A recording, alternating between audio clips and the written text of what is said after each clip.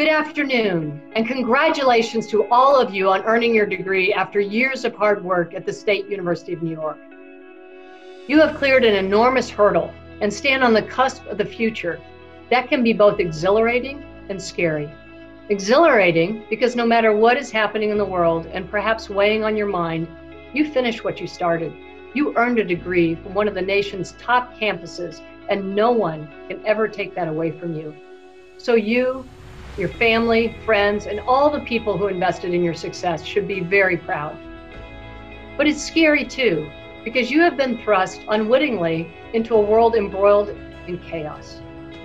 This is a time of great disruption that has brought grief and financial difficulty to many. The inability to be part of the glorious ritual of walking across the stage at your own spring commencement is just one example of this. We are hopeful that this tradition can resume in the not too distant future.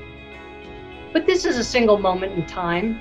It will pass, and you will have the opportunity to step into a future that only you can control.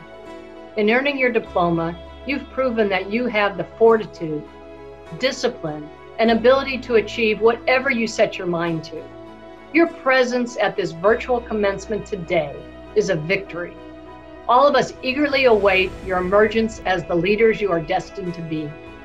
Many of you are already leading by participating in SUNY's system-wide response to the COVID-19 crisis. We continue to answer Governor Cuomo's call to action by converting our facilities into medical treatment centers, providing testing sites, sending medical volunteers to hard-hit locations, conducting research on antivirals and clinical trials, and more. By working together, we will emerge from this challenge stronger than ever. To do that, we will need your energy, your passion, your newly acquired skills, and sense of purpose. I have no doubt that your SUNY education has prepared you well. You know the meaning of success and what it takes to achieve.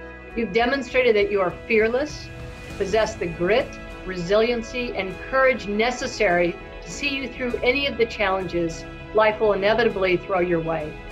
Most importantly, you have the power to rebuild confidence in our nation, and your SUNY degrees will help you do that. On behalf of the entire Board of Trustees, I congratulate you and your families on this remarkable achievement, and I'm so pleased to call you SUNY alums. Woohoo!